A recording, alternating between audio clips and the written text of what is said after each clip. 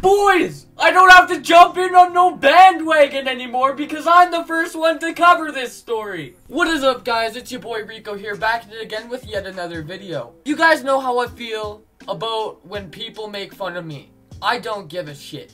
But when people do scummy shit towards my personal friends that I know, that's when it crosses the line. I have a friend and he makes art on Instagram and on Twitter and shit. His name's Jesse. I'll have all of his links down in the description. Make sure you go follow him, his shit. He is one of the most talented people I know. And if you look on the back of my laptop, you can see some of his stickers, Jesse Guap stickers. He's a very talented guy. Make sure you go follow his shit. He made some fan art for this guy called Yeahfreshie on Twitter, at Yeahfreshie. He makes music and shit, and his music's alright. But what Yeahfreshie did was very, very scummy. My bro made fan art for him, and what Yeahfreshie did is he stole the fan art and put it on a t-shirt and put it on merchandise without my bro's consent, without my bro making any profit, and without my bro even being mentioned or getting any credit. Now, Jesse's a cool guy, and if people fucking wrong this kid, I'm not gonna stand for it.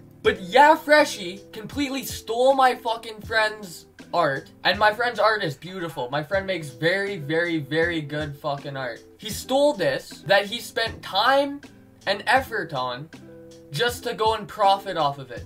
Are you fucking kidding me? He's selling t-shirts for $30 and stickers for $3. And here's a Twitter video that has Yeahfreshie dancing with the merch that he fucking stole on.